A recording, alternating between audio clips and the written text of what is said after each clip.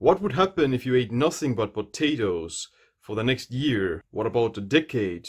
This video is gonna talk about whether or not you can survive on eating just potatoes for the rest of your life. Make sure to subscribe as well, because this is part 1 of a 2-part series where I talk about what foods you could survive on. In the movie The Martian, Matt Damon plays a biologist named Mark Watney who gets stranded on Mars, the planet of red rocks and sand with nothing to eat. You know, as they say, necessity is the mother of invention, and like Mark Watney says, Mars will come to fear my botany powers. He starts growing potatoes and successfully creates himself a sustainable source of food. I colonized Mars. But could you survive on eating just potatoes for the rest of your life? If you had to choose only one food to survive upon, would it be potatoes? In humans, there are 9 amino acids, 2 fatty acids, 13 vitamins and 15 minerals that are considered essential nutrients. A single 5-ounce potato has about 110 to 120 calories,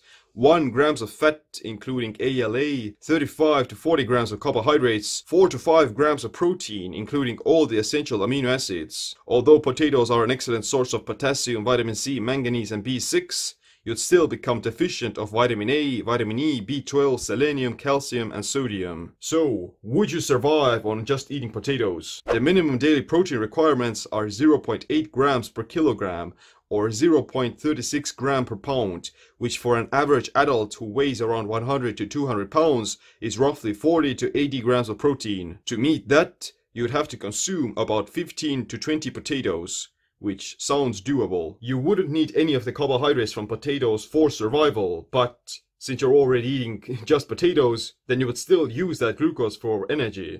Daily dietary fat intake is suggested to be around 15%. On a daily caloric intake of 1800 or 2000, you would need about 22 to 30 grams of fat to cover the 15% of daily needs. The fatty acid content of potatoes are quite low, 1.0 grams per potato, and to meet the 10% fatty acid requirement, you'd have to be consuming nearly 200 potatoes a day. There's probably gonna be some adaptation that occurs that will make your body run more efficiently on less fat, and you're not gonna need that much fat. However, I wouldn't say that that's the most optimal thing for long-term health, and over the course of years, who knows what's gonna happen. If you were to add sweet potatoes into your diet, you'd get enough vitamin A and vitamin E, but unless you ate over 30 sweet potatoes and 80 white potatoes a day, you'd eventually run into a calcium deficiency. What's more, some of the essential vitamins are fat-soluble, and you wouldn't get enough dietary fat to absorb those vitamins from just eating potatoes. Potatoes would definitely not give you enough B12,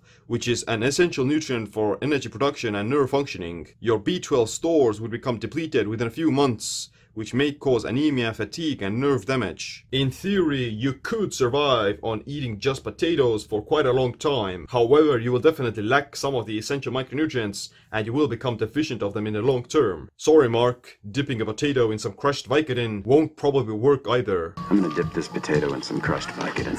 Luckily, there's already a lot of people who have done this thing, and they're eating nothing but potatoes for a long time. In 2016, Andrew Taylor from Australia vowed to eat nothing but potatoes for the entire year. Over the course of the diet, he ate 3 to 4 kilograms of potatoes a day and lost a significant amount of weight. One of the reasons why it may happen was because of simply getting sick of eating potatoes all the time, so he naturally ate fewer calories. This is called sensory-specific satiety. The more you get exposed to the same type of stimulation, like potatoes, steak, coffee or water, the faster you get bored of it. To get some additional B12 and iodine, Andrew used some seasonings, added iodized salt to his food, and consumed some sweet potatoes on the side as well. After his year-long experiment, Andrew went on a whole foods-based plant-based diet, while still eating a lot of them spuds and potatoes. So Andrew did eat nothing but potatoes for over a year, but he still returned to a much more diverse way of eating. And I think that's the most important point as well, that there's not gonna be this one specific food that's gonna be optimal for the rest of your life to only eat, because you do need like the variety of different nutrients. You don't need to eat a whole lot of different foods,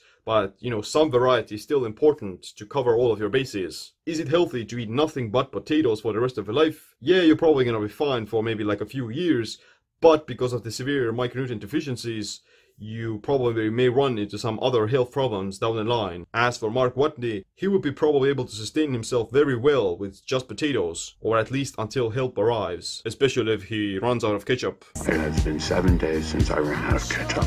In part 2, I'm gonna be talking about what are these certain foods that you could potentially survive upon for the rest of your life. So make sure you subscribe. But other than that, thanks for watching this video. My name is Seam. Stay tuned for part 2. Stay empowered. Fuck you, Mars.